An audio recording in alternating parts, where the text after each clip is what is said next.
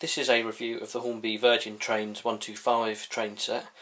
This is the Hornby Virgin livery, so you get the standard Virgin dummy car, 2 coaches which are Virgin livery, and then the striking Hornby livery on the power car. The power and dummy car have directional lighting, as can be seen depicted on the image here.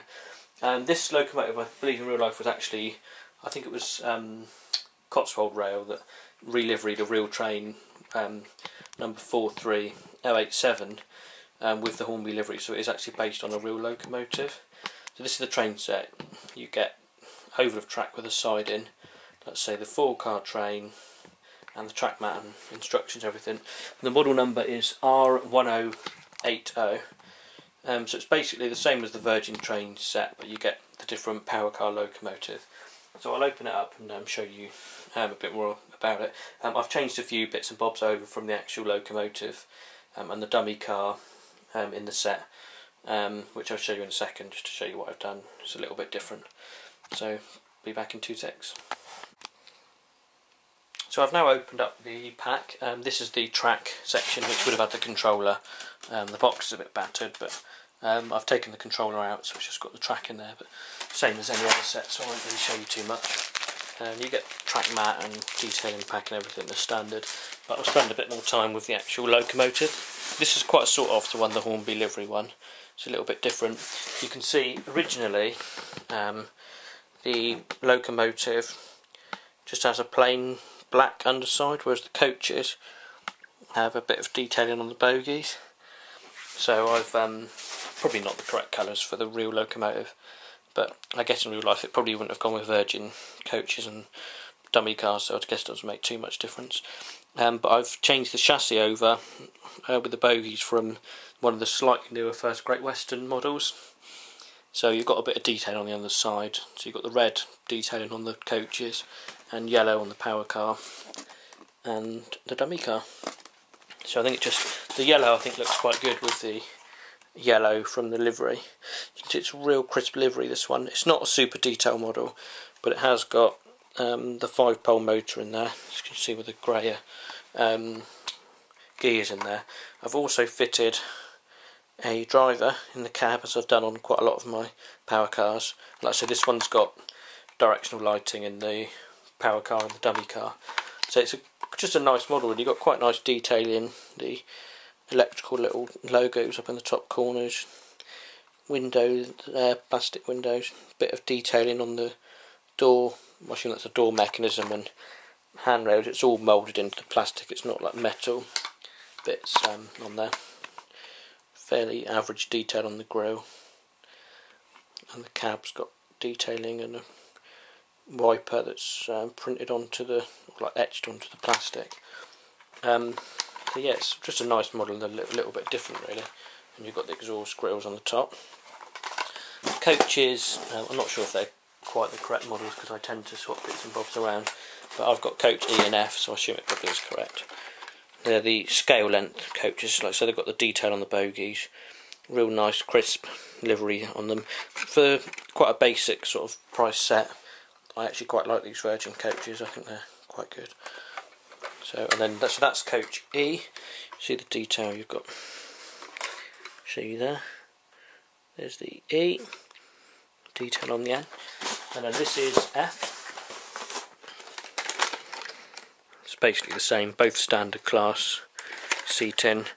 There's coach E was 42320 and coach F is 42321, so it does look like they probably are the right ones, numbers wise.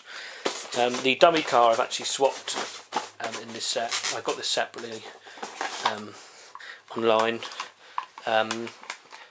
It did come with model originally comes with, by the looks of it, an unnamed dummy car. I've swapped it with the very common model, which is the 43093, and it's lady in red. And I'll swap the bogies over as well. But there's a little bit of difference on this one, is the fact that it's got the press office, Virgin old press office number on there. So I don't know the information about this, but I assume some were given out to contacts and whatnot. and it's been lacquered as well, so unfortunately it is a bit shinier than the standard models, as you'll see. But it's still quite neat, so I thought it made sense to keep that body. You can see it's a lot shinier all over, and that you can feel it is actually on the surface. So it's a little bit different. It's the same detailing as the other model. Like I say, I've done the bogies. I didn't put a driver in this one because I tend to normally run them with the power car facing forwards because it makes life that little bit easier with the couplings and everything. But yeah, nice detailing. Haven't got painted piece on the sliding door there, but you've got the handrails on the doors and the wiper on the window. You've got like the rivet effect into the plastic on the underside of the front. Both of the ends look pretty much identical. It's a really nice model. I was tempted to get another power car, the Hornby one, and put it on both ends, but I went against it. I find they're quite easy to get the bodies off these. You've got clips here, there's obviously on both sides in the middle, the front and the back. I normally find the easiest way, I probably won't work now on camera, is to pull the body away slightly just with your fingernail like that on one side, hold it out and do it on the opposite side if I can. So that just slightly bends the body down underneath, and then I just wiggle it a bit, pulls the back one off like so, and then do the same with the front because you can get your nail in. Slide your nail down through if you can, undo that front clip like that, and the same, the front should just wiggle off and then it comes apart.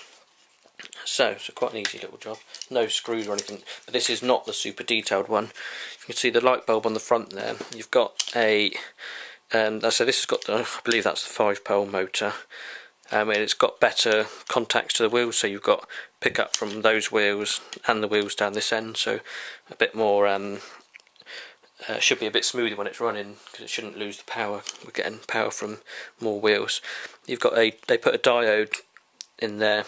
It's not a DCC ready model, so it's only for analog unless you would sort of hardwire a chip in, but they put the diode in so that when the power's going a certain way, it will turn the bulb on the front which shines through the lens for the light through from the inside of the chassis there. And like I said, I fitted the driver. He's a Hornby sitting person. He's got a bit of super glue remains on him. He's been cut down, like his arms have been cut off and his legs, and I thought he's got the green overalls, so he looks quite sort of traditional, looks quite cool. So yeah, that's the chassis. It's a made in China chassis as per the train set, so yeah, hope you like it. See how crisp the livery is. Definitely worthwhile for the collection. Thanks for watching.